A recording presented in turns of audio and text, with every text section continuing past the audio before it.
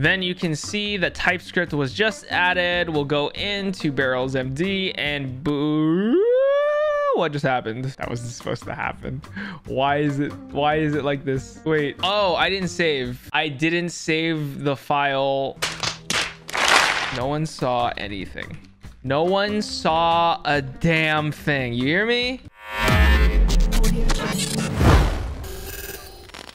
What if I told you that there's a way as we developers could literally remember everything and anything that we learn? Just kidding. That's kind of a bunch of but there is a good method that I found that helps me learn pretty much anything that I come across in my journey.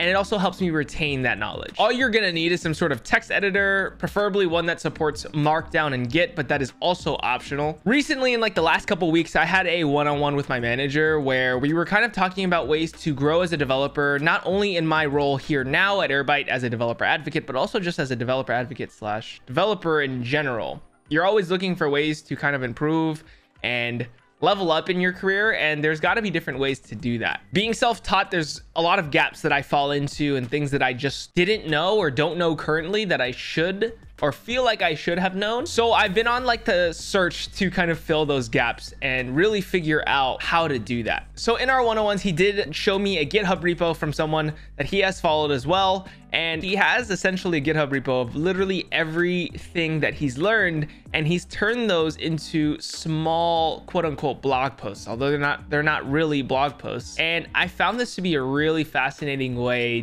to take notes. And it's almost like a library of knowledge that you create for yourself that you can always refer back to, but it also forces you to really learn things. I'll link it down in the description, but that is essentially where I got my inspiration for this from. Anyways, let me just show you what this note-taking method is, how it works, and how I use it to pretty much learn everything. All right, so let me put us in a example scenario. Let's just say we're learning TypeScript, and specifically we're learning about barrels in TypeScript. We want to know what it is, how it works, what the code for that looks like, and then take some notes on it. What I would do is I would literally open up a web browser. I would type in barrels TypeScript and then find a couple resources. This is the first blog post that I found.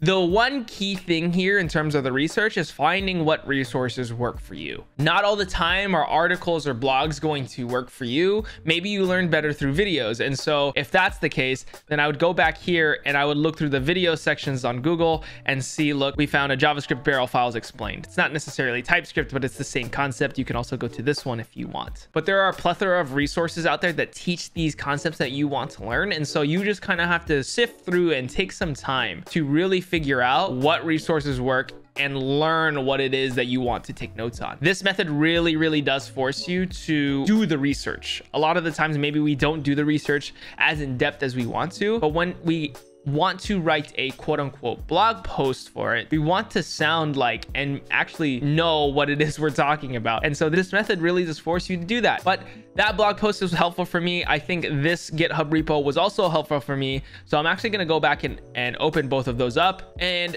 once I have these open, I'm going to take the time to learn about barrel imports in TypeScript, or well, barrel imports / exports in TypeScript. This also goes for JavaScript. But anyways, let's just say I have an understanding of this. I've already taken the time to learn about barrel imports / exports, or just barrels in general in TypeScript. I would go into my code editor or my text editor of choice, whatever it is that you personally chose. As I mentioned, it's preferable if you had a editor that supports both Markdown and Git. That way you can have a nice workflow where you have a place to save these files in a remote location. But also, if in the future you want to turn and make these public, let's just say on your personal site as blog posts or anywhere else like Hashnode or dev.to, you could then just copy and paste these over into those editors and then have a seamless integration. There's tools like Obsidian and Notion. Both are very good for drafting these kinds of posts up. They also support Markdown as well. So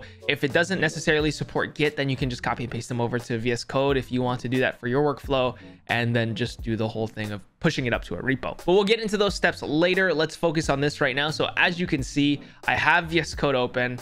I'm in my repo. I've named it What I Learned, kind of a play on TIL, which is Today I Learned, which is also the name of the repo that I got inspired by. So I just wanted something of my own and of the same type. So I named it what I learned, but name it whatever you want. Inside of the repo that you create, you're going to create different folders, and those folders are going to be named over the general topics that you're learning. And so you can see that I have a JavaScript folder, and obviously anything inside of this folder are going to be files directly related to JavaScript. So everything JavaScript related is going to live in this folder. I have another folder called VN, learning about virtual environments. This should be named Python, but I named it VM for some reason. And now we're going to create a new folder called TypeScript. And so obviously anything inside of this folder is going to be TypeScript specific.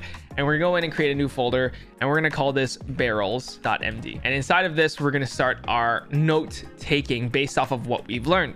And so we're going to start with a heading, and this is going to be called barrels. So this is the topic of this file. And then we're going to go down and then pretty much go back and forth between these resources and really just learn about what barrels are, right? I need to know what it's about, how it's used. And that's the beauty and why I suggested Markdown, which is Markdown allows you to have code examples like this. And so not only are you note taking on the actual concept / theory of whatever you're learning, but you also get to actually start a code block and then write the code out line by line. You're obviously not having practical experience with it, but then you actually, once you type things out, then you have a much better understanding, and you're more susceptible to learning and retaining that knowledge if you're actually typing out the code and being forced to know what it's doing. Obviously, it's not going through an actual compiler or anything, but this is probably the best thing you can do. We're going to right now just kind of go through both of these resources and explain what barrels are. So barrels in TypeScript, short post about we create a useful strategy. So here's a barrels, a way to put together all the same type or same usage files in the same place. I think the book had a better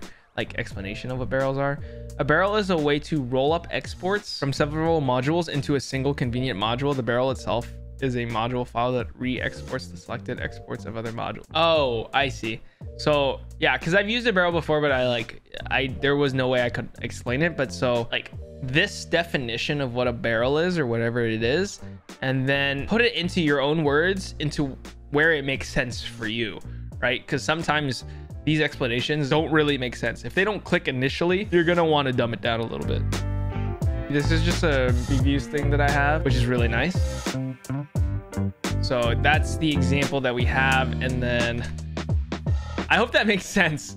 I hope that makes sense by me explaining it that way. But we can actually consolidate this into a one-liner import by using barrels. This is why going back and forth between different resources might help, because like literally they'll have a better explanation somewhere else. I think about something else. Add an index to the interfaces folder, import all the interfaces and export them in the same file. So in the pages folder, I have all this. So I didn't even import it. So I just export all of this. Okay, so that makes more sense. Index.ts file within the pages directory, like so. I think I did it for navigation. So then that means for Toodaloo, I'm gonna have to go back into app.tsx and then do the same thing for this, because I'm still doing all the imports like so.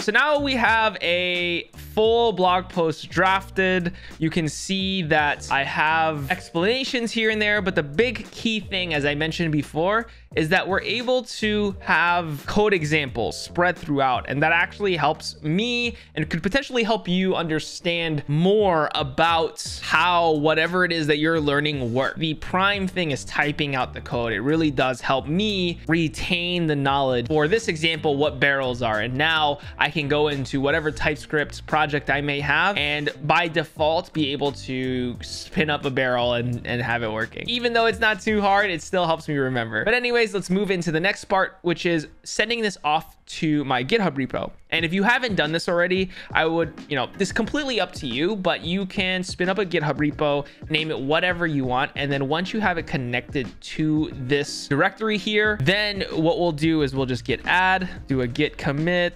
The message here is going to be added type script folder and barrels.md. And then once that's ready, we're going to do a git push, type in my thing, and it's off to the races. And then if we head over to my GitHub real quick, then you can see that TypeScript was just added. We'll go into barrels.md and boo. What just happened? That wasn't supposed to happen. Why is it like this? Wait. Oh, I didn't save. I didn't save the file. No one saw anything. No one saw a damn thing. You hear me? Okay. Well, okay. Now that we can go back to GitHub now, and then ta-da! Everything is in here. Obviously, you can add H2s and whatever if you want like a table of contents kind of deal going on. But this is essentially the workflow, right? You can kind of curate this to whatever you want, but the bread and the butter, the foundation of this method is being able to go through resources and take notes on it, right? I think Markdown shouldn't be optional. I feel that you should be using Markdown to take your notes because it really does force you to format your notes in a certain way. If you go into it with a mindset of this is going to be a blog post after you are done and other people are going to see it, it creates this form of accountability. Accountability in the sense that you're trying to teach other people. You're not just trying to teach yourself. And if you're going into that with that kind of mindset, it really does make you focus in on whatever topic you're learning and make sure you know what it is you're talking about. Like, just imagine you're going up on stage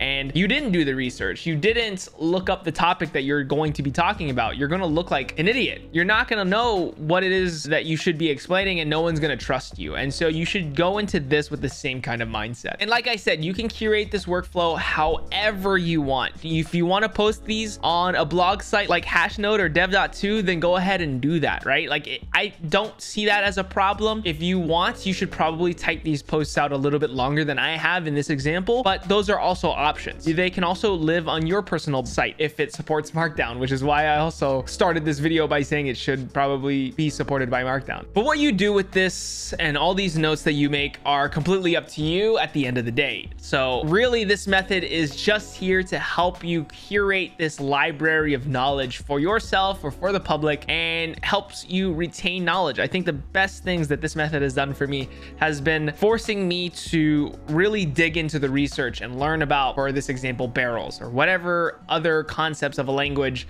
/ framework that I need to know. And it'll also help me retain that knowledge. If I do forget at some point in my life, which 100% happens, we're all human, we can then go back to these notes and then just refer to what it is that we learned. We typed the notes, we made it easy for us individuals to understand, and we're off to the races. You also have the option of also posting your resources in there, but again, you can format these notes however you want. So try this out before you call it a scam. Yes, the title may be a little clickbaity, but it really does help me learn pretty much anything. Let me know what y'all think about the method and try it out before you do, and I'll see y'all in the next one. Peace.